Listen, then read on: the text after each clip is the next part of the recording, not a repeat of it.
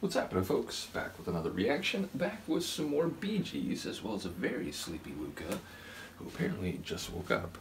And yeah, we're gonna go to the next tune on Odessa, 1969, and the tune is Black Diamond. And I made a joke at the end of the previous reaction that it made me think of skiing, because I think some of the most difficult courses are referred to as Black Diamond, and some sort of rating system. Nevertheless, I don't expect it to have anything to do with that, but I was thinking about the title as I went to shoot this, and the contrast of, when you think of a diamond, a sort of highly valued, and at least, by the aesthetic appraisal of many, it's a elegant and beautiful item. So it has a very powerful lure, but obviously the color palette seems backward or reversed, and that it's this clear shining object, whereas something that's black, it doesn't reflect any light. It's in a way deadened, or at least the term black, like a black heart, would mean a heart that isn't pumping blood or has no feeling. So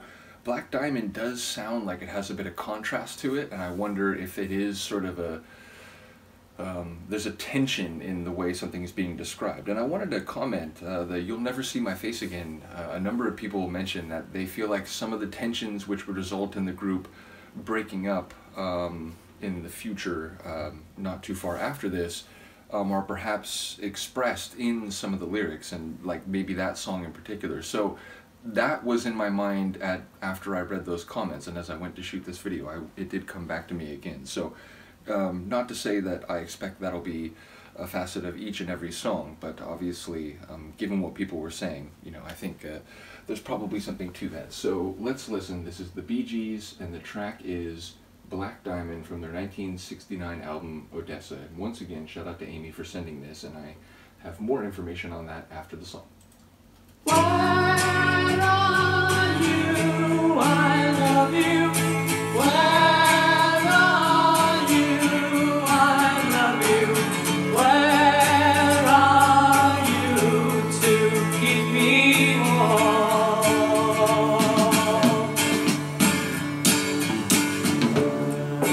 I had a dream of a place far away. I followed a river where the dead man would play.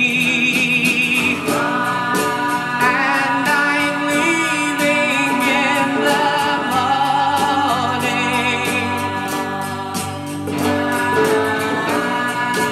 And I'm leaving in the morning. And I won't die, so don't cry. I'll be home. Those big white diamonds that lie there for me on those tall white mountains which lie by the sea. I knew a man who was tall as the sky, followed a river where thousands have died, and he was leaving in the morning.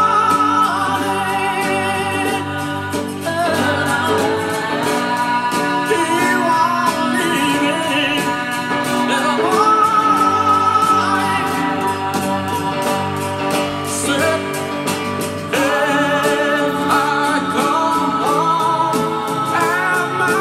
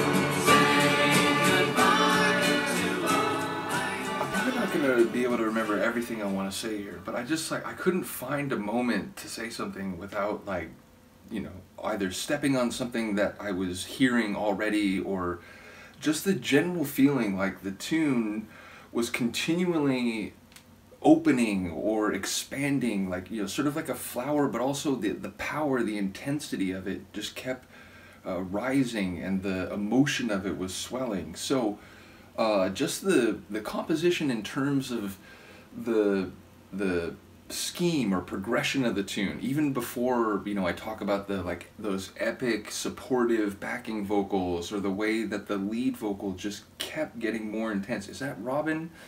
I do still like hesitate to be certain about it, because I know there's moments where when they harmonize, it's like, you know, it just feels like it's this singular vocal palette. But yeah, was that Robin on the lead? But the way in which the lead vocal just kept getting bigger and more emotional and powerful and more expressive, it was incredible. And ultimately it was weird, because the opening verse seemed to be in first person, then the second verse seemed to switch it to like third person, but with maybe a very similar story, you know, leaving in the morning and all the things that I thought we had heard in the previous verse.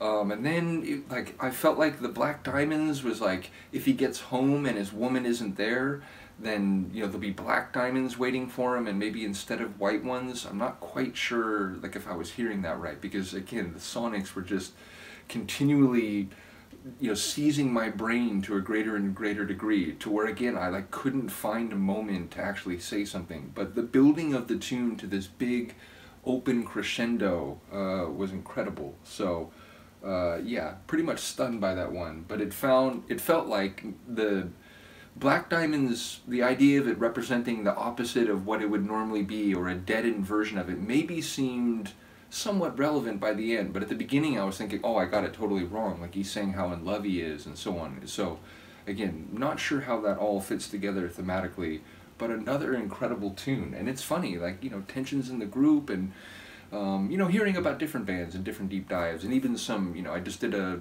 documentary watch along for a punk band I'm fond of, and talking about like personnel changes and stresses and tensions within the band over time. I get how that's, you know, behind the art and the creativity, they're real humans, and there are real concerns and real lives that they're living. So it's incredible that the art they were putting out, even as they were on the verge of fracturing, is of this incredible quality. Which is funny, because again, I know, having heard Amy and others talk about how this album wasn't quite what they wanted it to be by the time it was, you know, finalized and released.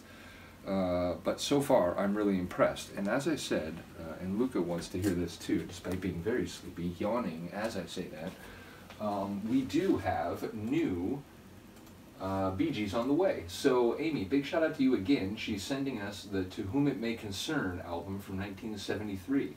So yeah, very well appreciated, and she's saying that it's a farewell to the old Bee Gees because it marks an end of an era for the group in several ways. Last album to be recorded at IBC Studios in London, last with conductor and arranger Bill Shepherd, and also, yeah, that he was the one who's been doing the string arrangements for this album. So once again, major oh, and it is Robin. Yay!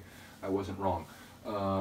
She mentioned that Black Diamond, the lead, is Robin, so I feel like I can breathe a sigh of relief. Do let me know what you think of this incredible tune. Shout out to Amy, to Lisa, to Kim, to Adam, and all the people following the Bee Gees deep dive, as my brain continues to be a bit befuddled by the incredible tune I just heard. So yeah, let me know what you think. Peace.